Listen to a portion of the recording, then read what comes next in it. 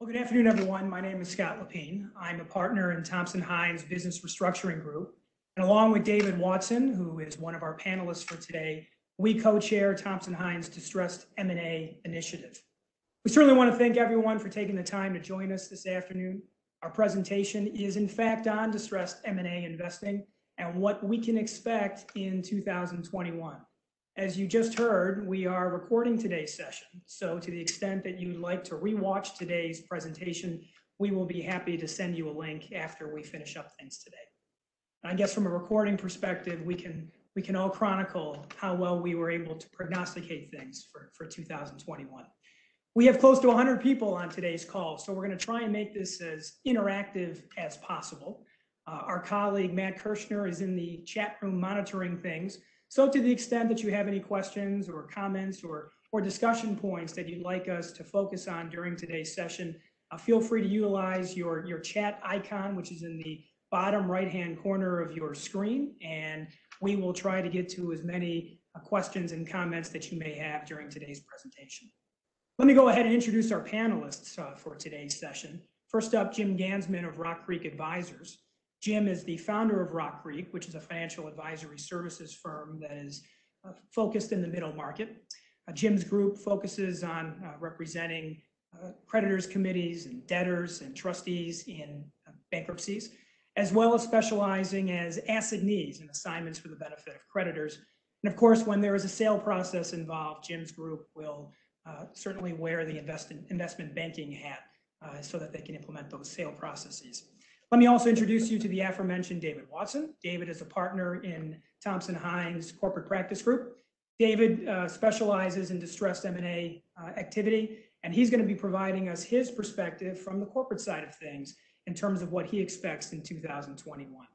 But before we get to 2021, I think it makes sense to take a look back at 2020, see how it essentially calibrates things for this upcoming year.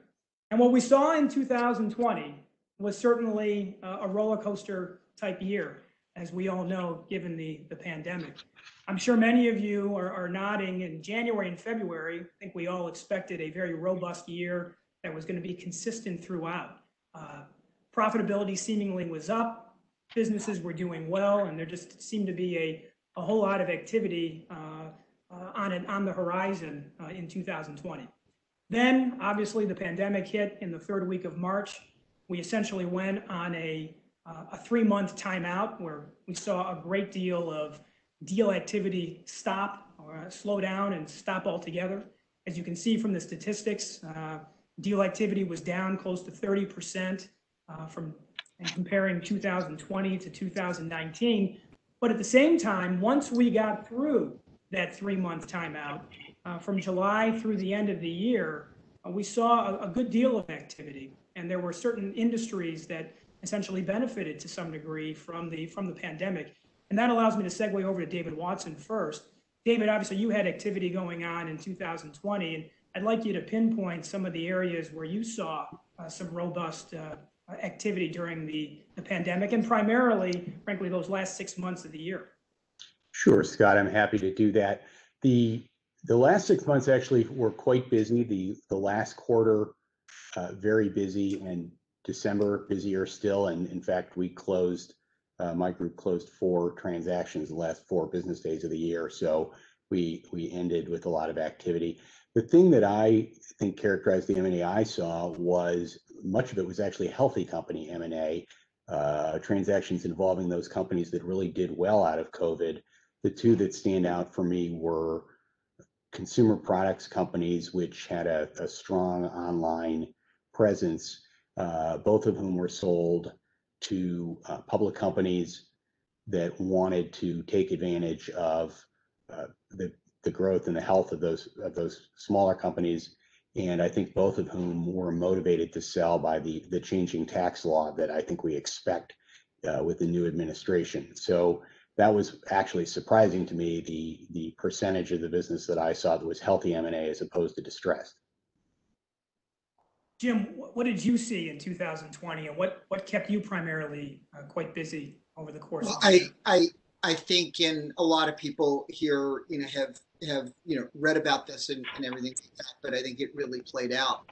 where you had such a dichotomy, where you had businesses, as David said, that really thrived in the pandemic, and they were able to change their model, get their supply chain in order, and move forward, and really were successful. And then there were those industries that were just completely decimated by the pandemic. So whether that was oil and gas, whether that was retail, whether that was restaurants, you saw industry sectors, no matter if you were the strongest balance sheet going in or the weakest, your chance of survival were greatly diminished. I think what we did see was a lot of latitude from banks and financial institutions to try to see to the other side, which sort of makes 2021 that much more challenging, as people have had issues now for almost a year. And you bring up a good point. And one of the things that we also saw in 2020 was that traditional lenders, as we can proceed to the next slide, but traditional lenders were really trying to take care of their existing borrowers, not really making new loans and showing a great deal of deference to their borrowers by forbearing for an extended period. What we did see was a lot of dry powder, and I think that that's an important concept that we're going to continue to see for the foreseeable future. But in that dry powder, direct lending and special purpose acquisition companies and so forth played a huge role, I think, in salvaging 2020. And that allows us, I think, to segue into 2021 a little bit as we move to the next slide, and the catalysts that are going to drive activity. Wanted to ask your thoughts, guys. David, feel free to start in terms of what you feel are the significant catalysts that are going to drive activity in 2021.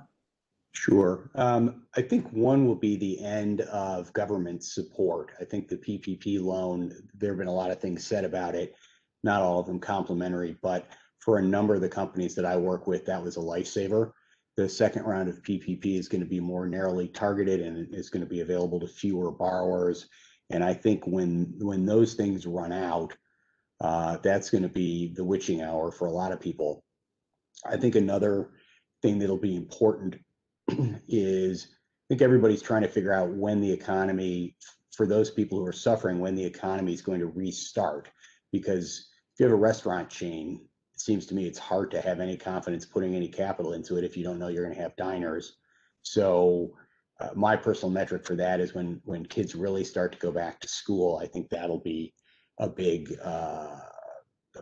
canary, if you will, to tip off the fact that the economy is going to start up. And then I think perversely, that's when you'll actually see some of the distressed deals happen, because lenders will be able to take action with the hope that they won't actually wind up owning the assets, which I don't really think they want to do.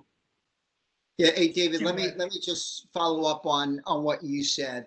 An industry that we've spent a lot of time on in 21, that I think there'll be a lot more time spent on in 22, is the restaurant industry. And we worked on a $30 million loan that was in bankruptcy, a 40-store Midwestern restaurant chain in 2021.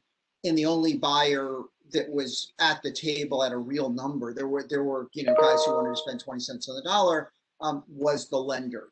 And just to sort of what you talked, I mean, if you look at the restaurant deals that got completed, that came out of Chapter 11 in 2020 and did not convert to a Chapter 7, I think to a T, every one of them was taken back by the banks.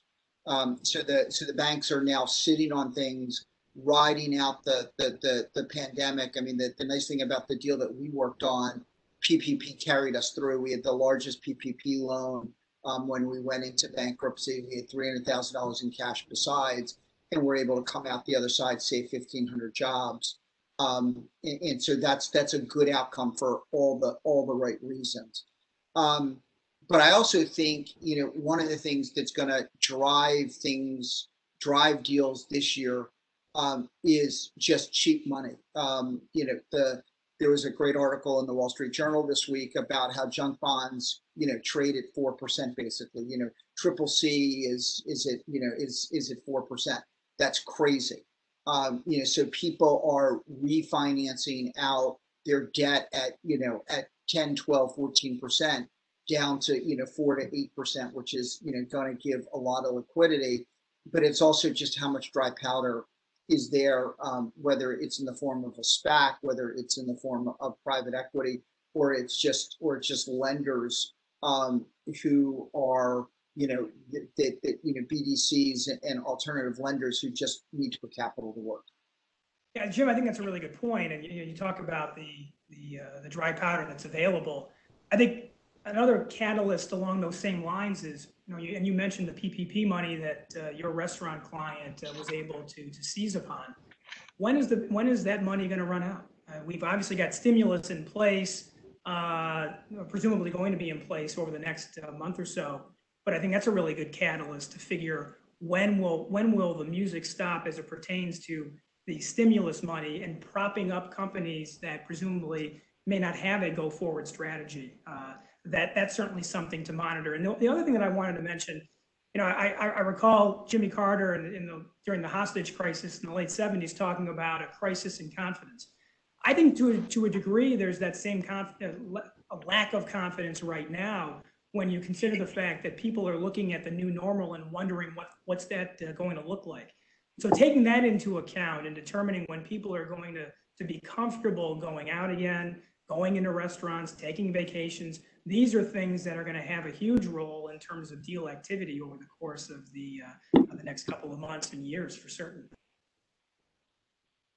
Let's go ahead and move to some of the things that Jim had just mentioned and talking about plentiful opportunities and as we crystal ball things in 2021.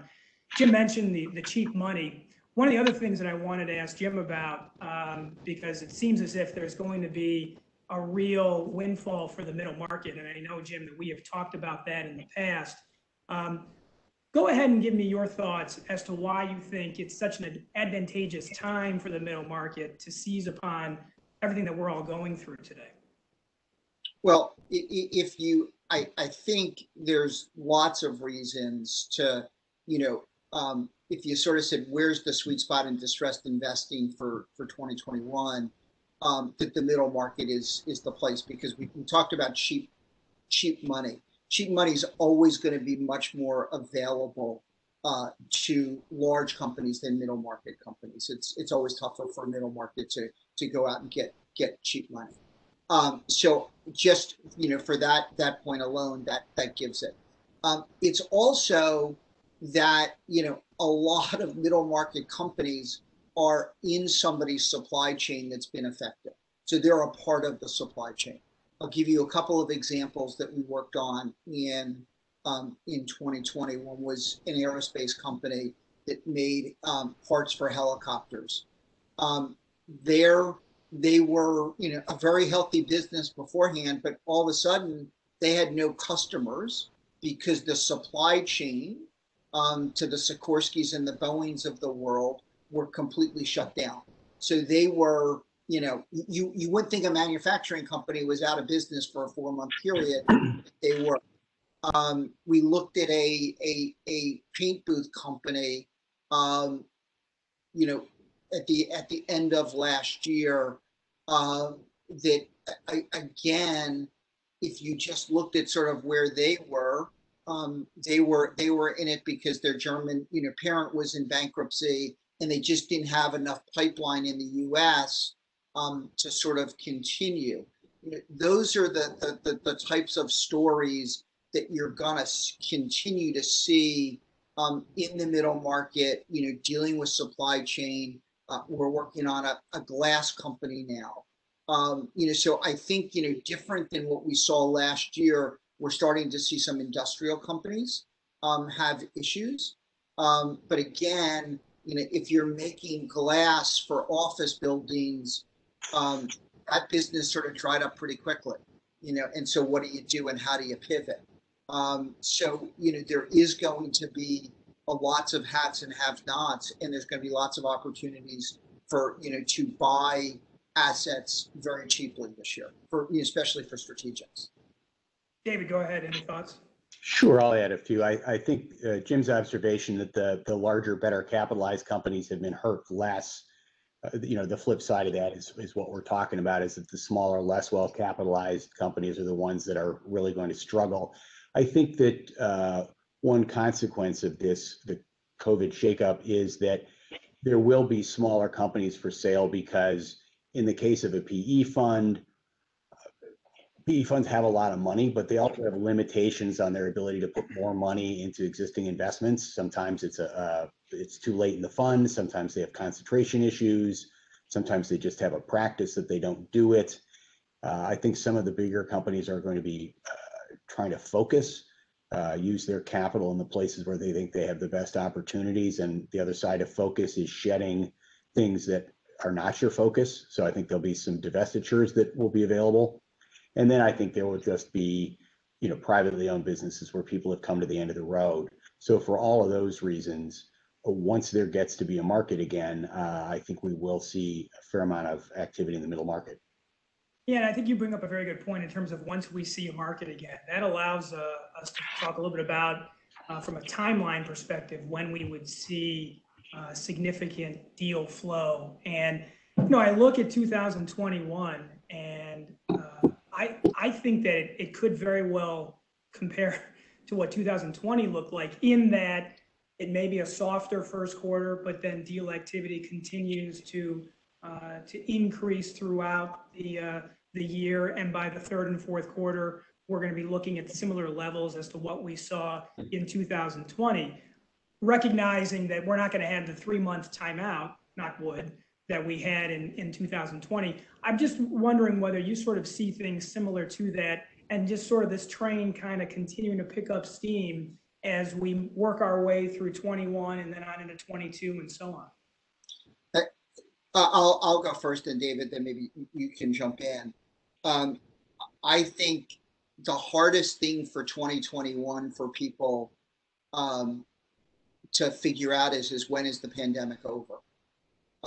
So I literally was on the phone this morning with a major venture capitalist who has a company that has been completely shredded. Basically went from 800 employees to 100 employees in 1 month, because because their business model did not work in the pandemic.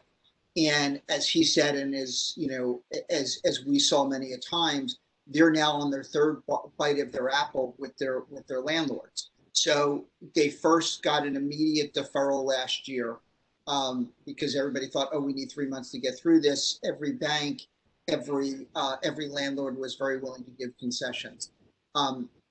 We got brought into a case where we then took a second bite of the apple, which was in July, which said, okay, give us runway to the end of the year. We'll take some rent concessions into the following year. Let's see what happens. Got that done. And then we get to January 1st, and it's like, uh-oh, when is this going to be over? And now let's go back and say, is our crystal ball, is it April, is it May, or is it July, or as President Biden said last night, it's December, when the new normal is. So I think those are the things that are really going to drive the M&A market for 21, which is when people get comfortable that there's an outcome. Saying that, though, there is just so much dry powder that's out there. People who have real diligence and sort of the multiples that are being paid today are multiples that we saw in 2007, 2008 in a market that's a very choppy market because there's haves and have-nots. So it's just quite interesting. Well, the longer I do this, the more confident I am that there are a few things that I just simply don't know. And one of them is how to time the market. I mentioned a couple of minutes ago, at least from my point of view, I think when kids go back to schools and when the federal stimulus stops, I think those are two indications to me that society is beginning to go back to work. And I think personally, that's when I think everything else will start to move, because people will then be able, even for the businesses that are currently have-nots, there will be some perception that you can go back to having a revenue stream, and then there'll be buyers. That's a fair point. Why don't we go to the next slide and other direction.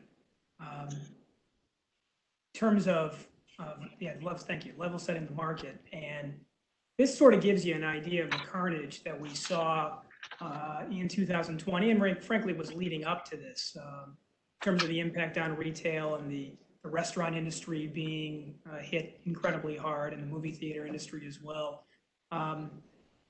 You know, the idea of what is the new normal and getting back to a post-COVID world, we obviously are going to need to consider all of these things, because it's certainly going to look a lot different. Certainly, as you look at retail, the pandemic accelerated the pace of retail's decline. And I would also note, as we look at some of the additional bullet points on the screen here, in terms of the commercial space industry, as well as temporary office space, commercial real estate and temporary office space, the impact that the pandemic has had currently and ultimately will have in the future is certainly quite significant, and wondering what kind of plays that we will ultimately see in 2021 and beyond. We've talked a little bit about some of the Wall Street Journal articles relating to cheap money being out there. There was also an article this past week talking about returning to office space, because that can has been kicked down the road so many different times. You know, when we all left our offices back in March of last year, we thought we'd be out for 2 weeks, right? Maybe 3 weeks, and then we would return. Well, March became June, and June became September, and September became the new year. And there still is some debate as to when offices will be reopened, significantly, and people will be coming back down to the office. So that's certainly something that we're all going to have to figure out, and that's going to be on the part of commercial real estate to kind of navigate through. I do want to underscore the temporary office space industry, which is really a fascinating one. And you look at what has transpired, in the initial craziness of the pandemic. We certainly have seen several bankruptcies with Notel and Regis, and we're seeing WeWork essentially pivot away from its current business model and focusing more on it being a real estate company through the direction of Sandeep Mathrani, who obviously has experience at being a General Growth, and Brookfield, of course.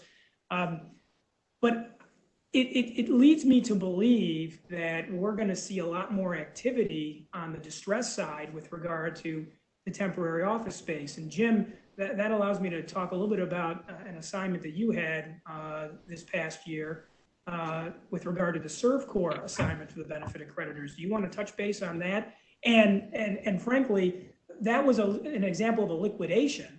And I would note that it may be more likely that we see liquidations as opposed to restructurings in the temporary office space. And I wanted to get your comments on that as well. Yeah, and that, I don't view that ServCorp was a liquidation.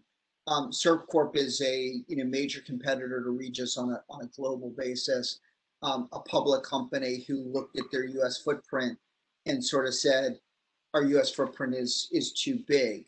And so they came to us through their law firm, and we worked on an assignment for benefit of creditors. So what's really interesting is we were doing it at the same time that Regis was doing it. We probably did about the same amount of centers as Regis did, and Regis was a very public process.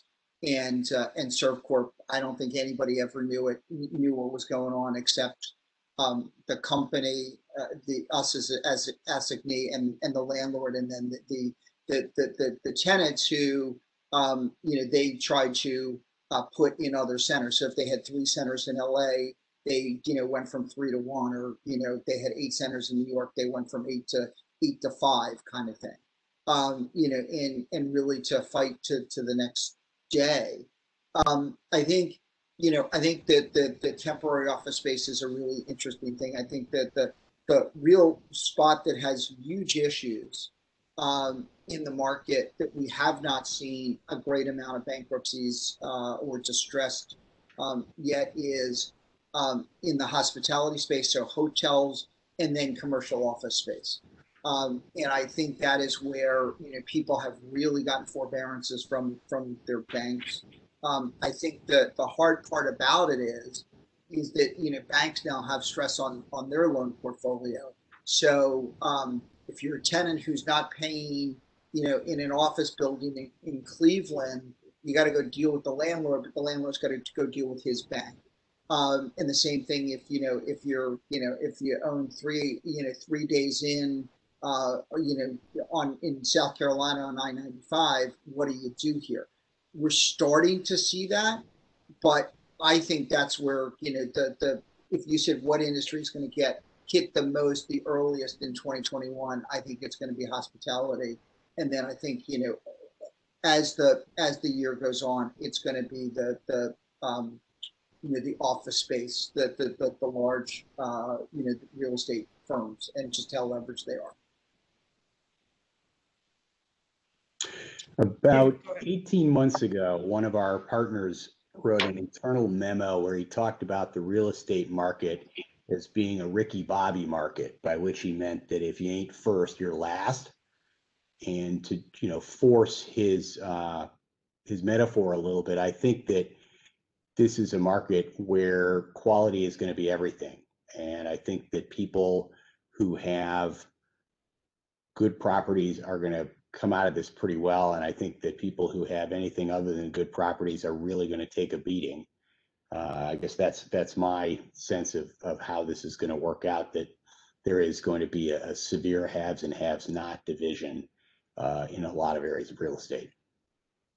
Well, and that segues into the next slide, which we talk about survival of the fittest. And so that was pretty apropos on your part, Mr. Watson. But happy to help. but we could recap survival of the fittest and call it preservation of liquidity, because the companies and I look at the major airlines as being a very good example of that. They've done a pretty good job of preserving liquidity. And we talked a little bit about this earlier in the discussion as it related to the middle market and the service providers to these industries, the hotel chains, the airlines, and so forth.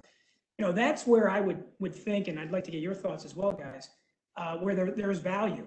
Because going into this pandemic, I think that from a preservation of liquidity perspective, when you look at the service providers to these industries, they likely did not preserve liquidity as well. And while these companies may have really good loans, they're hurting right now. And the question is, well, how long can they continue? We've talked about cheap money. We've talked about the PPP money being made available. Inevitably, these companies, which are impacted now, will continue to be impacted. And I'm curious to see how distressed investors are going to be looking at these particular companies to prop up these survivors, if you will, if that's possible. You guys have any thoughts on that? And we talked again a little bit about this earlier, but I'd like to focus a little bit more if we could.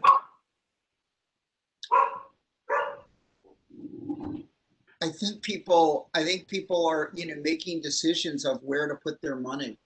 We've got a large credit fund who, when you talk to them, 75-80% of their portfolio is great and 20% of their portfolio is horrendous.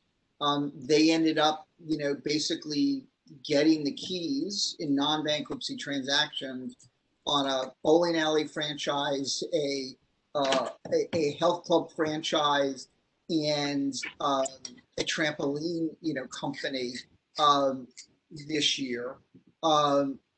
And what do they do with it? Well, they've doubled down on the health club, which I thought which is really interesting.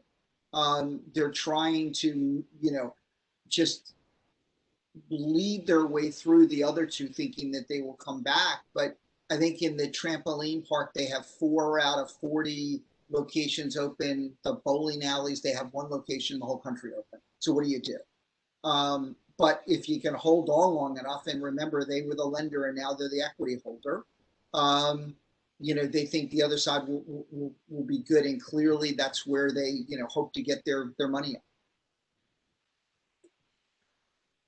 So I think this is a place for another one of those truisms that we hear about COVID, which is that it's not really a change agent so much as an accelerant. And I think the challenge for people is trying to figure out which industries are going to come back to something like the way they were, and which industries were challenged in a way that a big part of it won't come back. The one example of that leaps out at me is I think that the Airbnb folks have done a nice job of disrupting the hotel industry and changing the demand for that industry in a way that nobody has really disturbed the commercial airline industry yet.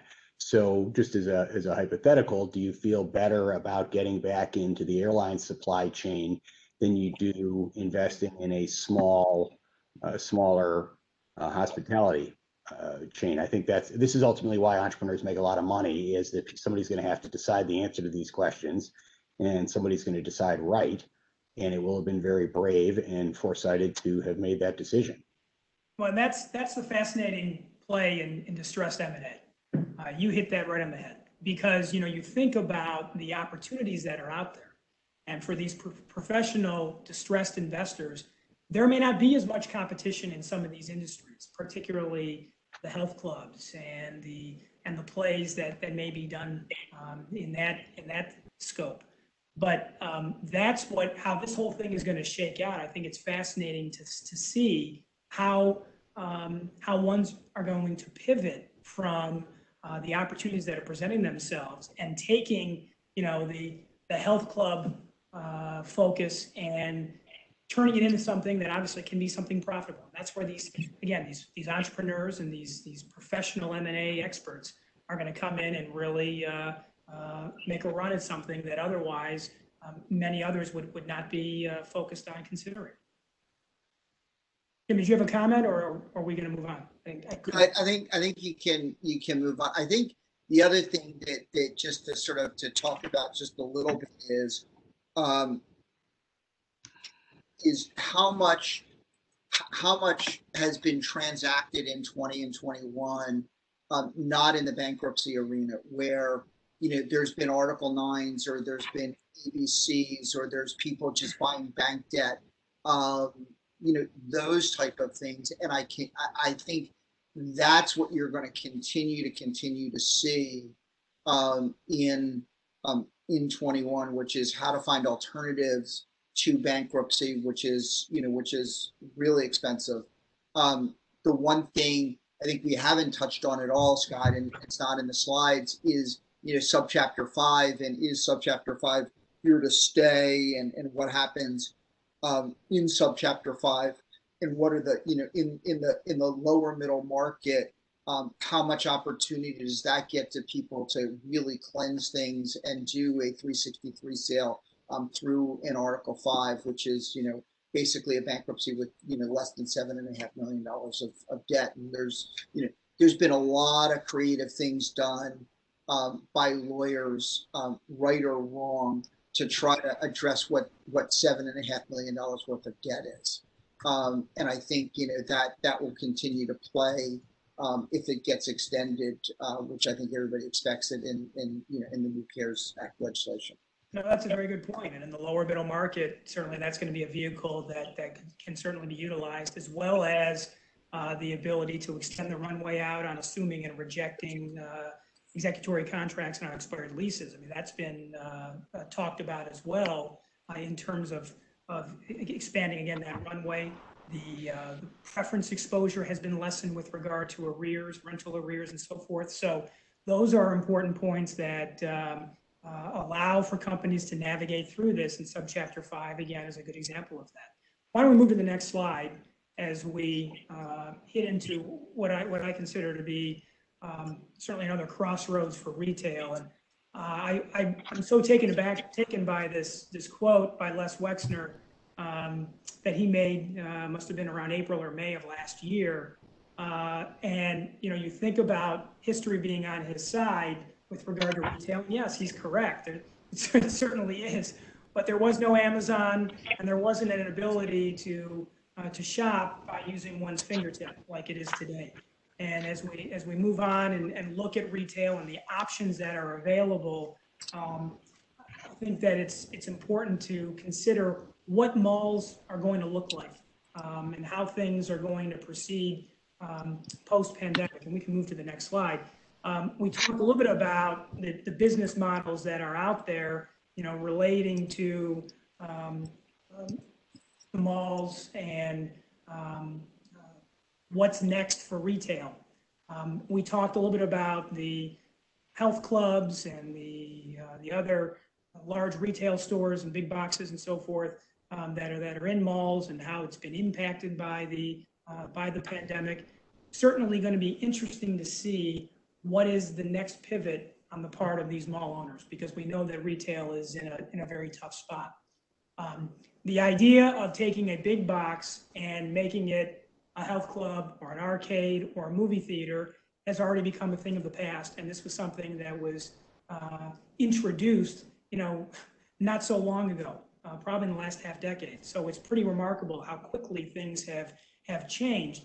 And the question now is going to be, and it's been written about, and I'm curious to get your thoughts on this, guys, but the scaling down of retail in malls and then creating fulfillment centers, all part of one's mall. So essentially you do your shopping on one side and you pick up on the other.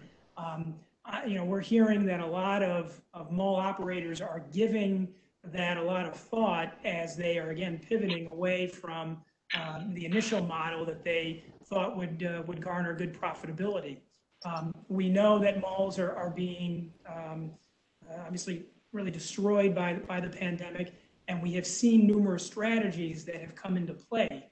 The reorganizations of retail, for example, as it relates to J. Crew and J.C. Penney's reorganization and subsequent sale. I'm just curious, and I want to get your thoughts, guys, on what you foresee retail looking like in a post-pandemic world, given everything that we are seeing and the efforts that are going to be made to try and get foot traffic back into these centers.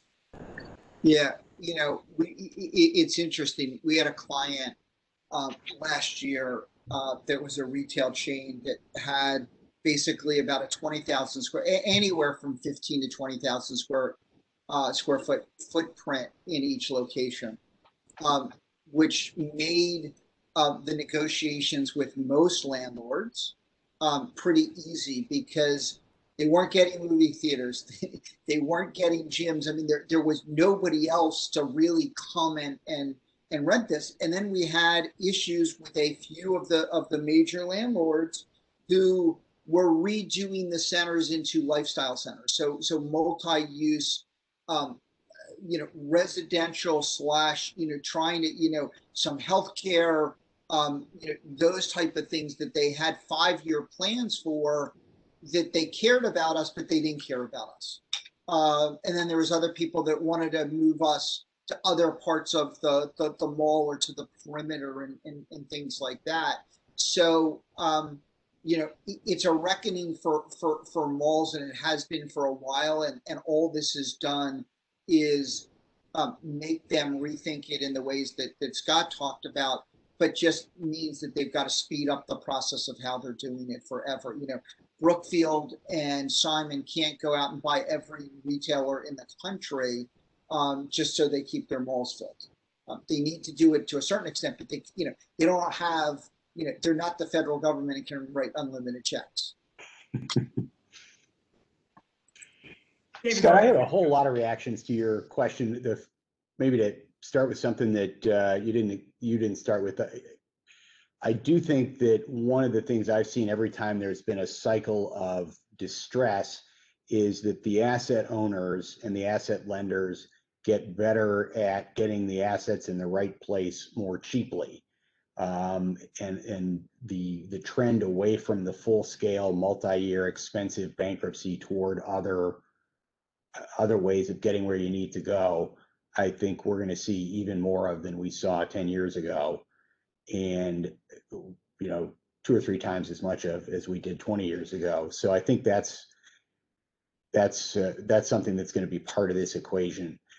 More generally, this is why I guess I think entrepreneurs make their money. To my way of thinking, the retail landscape has been fundamentally altered by people getting in the habit of getting things that aren't very interesting delivered to their house. I don't think you go shopping for the joy of it just to buy toothpaste, but I do think people find other kinds of shopping to be a social activity, and I do think that that people search for community is an important part of what's going on more generally in the country. If to put together a whole bunch of dissonant things, if anybody goes to CrossFit, you'll notice that that's a big part of what they're selling, is that you're part of a group. Or a lot that we read about affiliations with political parties, that people are trying to find a place to fit in.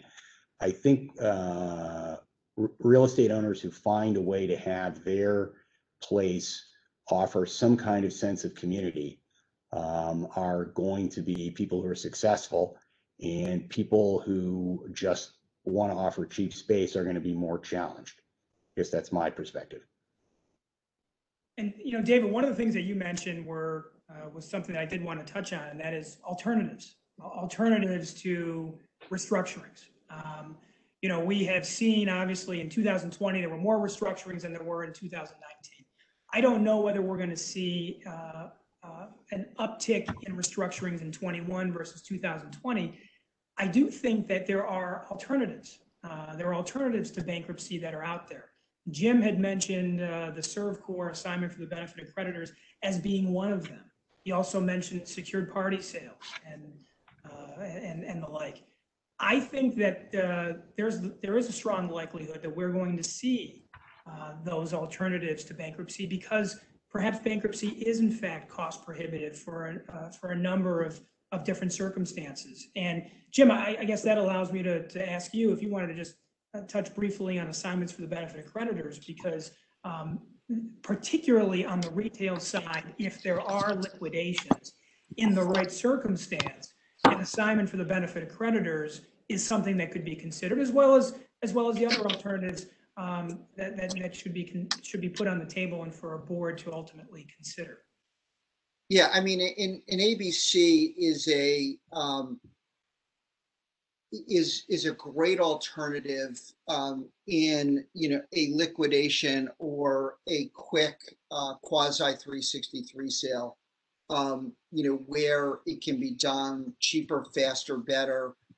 You get to pick your fiduciary. I think private equity firms and venture capitalists really like this because they sort of know what they're picking the outcome, and they're also picking the fiduciary to make sure that there's sort of no wild cards out of a Chapter 7 bankruptcy. I have heard, horror story after horror story in the last month or two about, Chapter 7 trustees getting involved in things, and where Wells Fargo was owed, $25 million, and they ended up getting, they had offers on the table at 15 to 20, but the Chapter 7 trustee took, 3 months to get it done, and they end up with $7 or $9 million from it. Those are the things that you're trying to stay away from, and something that in ABC really helps. David, go ahead.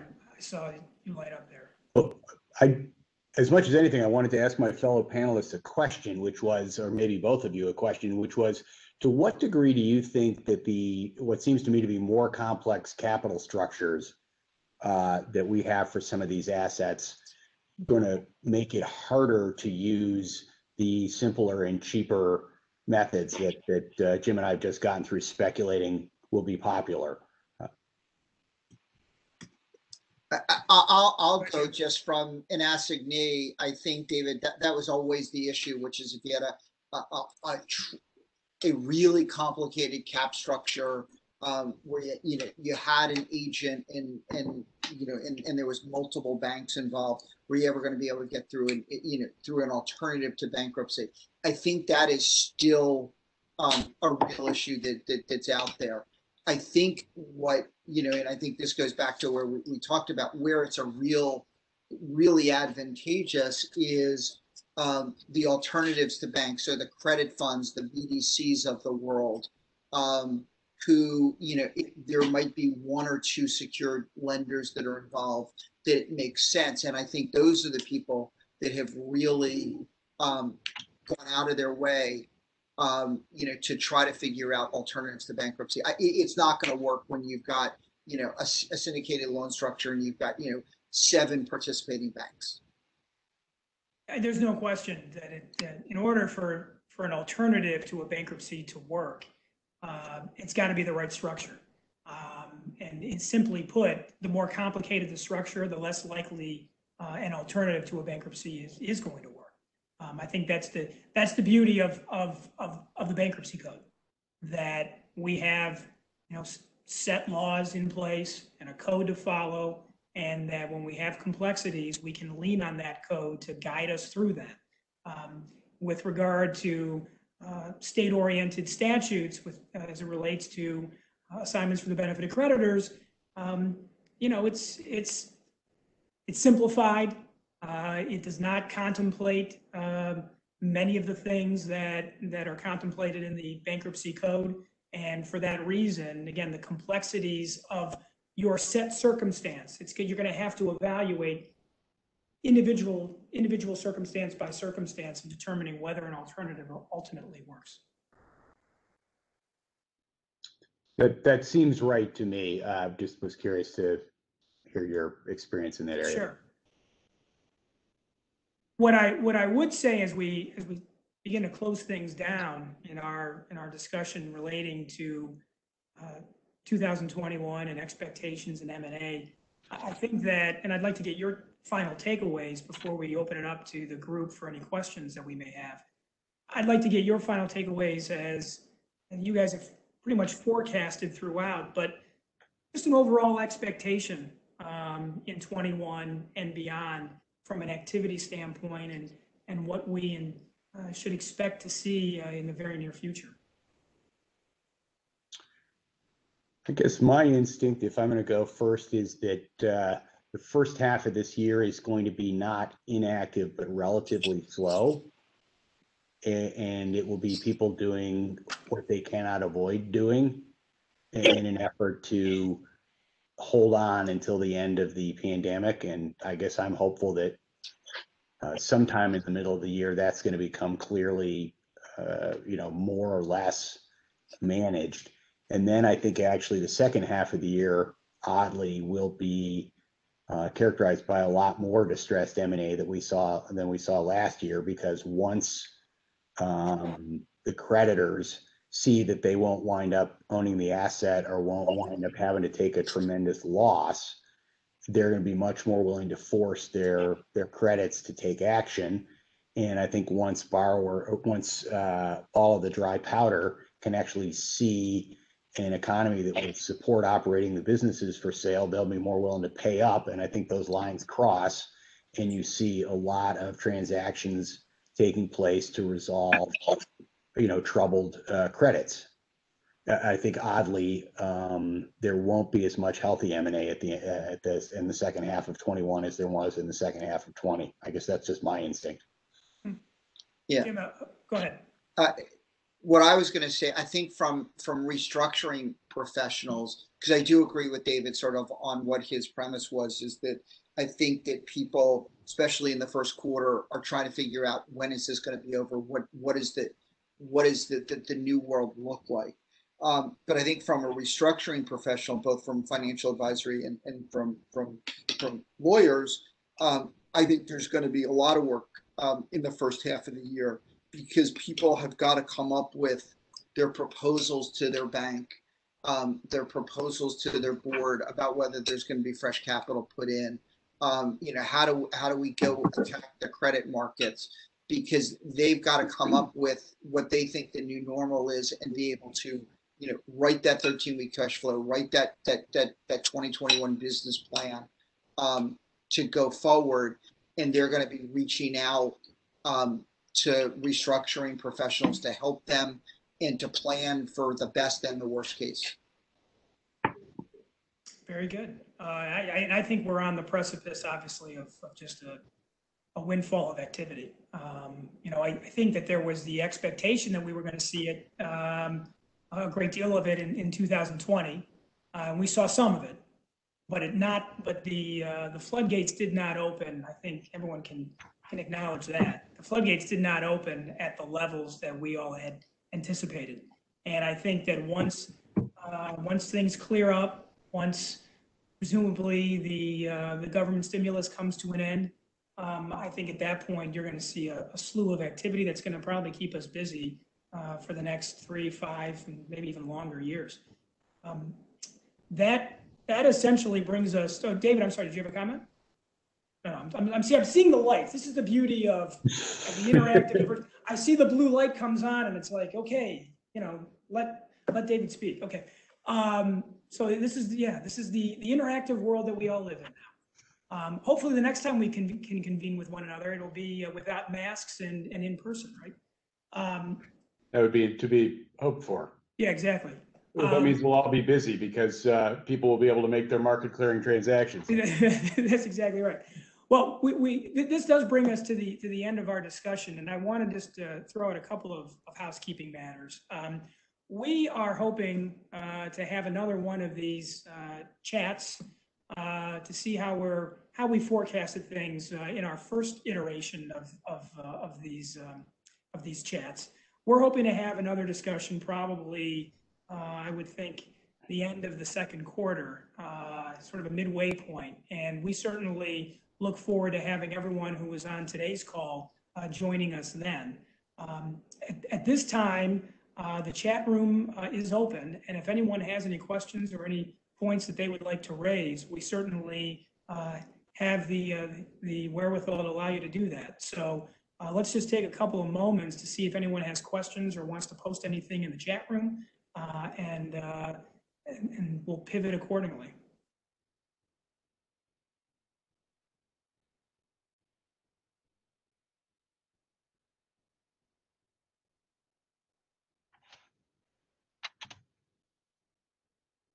Nothing like dead air, right? What I would say when you look back at 2020 and just the really amazing ride that it was, and this is what we call filler in the broadcast profession, guys. But when you look at 2020, to think where we were in March with everything being shut down, and then things coming back the way they did with these deals that were put off. And it just seeming, I distinctly recall getting calls on deals that were pushing forward in January and February, and then March hit, and then the deals came to an abrupt end. And the calls that we received from clients were more focused on, are we going to trip any covenants if we're drawing down on our line so that we can preserve liquidity? Those calls came from numerous boards, and I just thought it was very fascinating time to work through.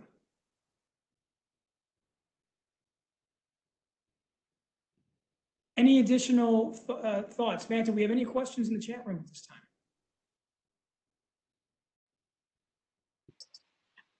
We do not. Okay. Well, then I guess we're going to end 4 minutes early with no other questions. Again, thank you very much to everyone who joined us. We look forward to seeing you again, hopefully, and we'll certainly send out a date as to the next chat that we do have. But again, we anticipate having it in the second quarter, probably toward the tail end. So thanks again. Have a good rest of the afternoon, and stay healthy. Thank you, everybody. Okay, bye Scott, now. thank you for inviting me. Our pleasure, Jim. Thanks.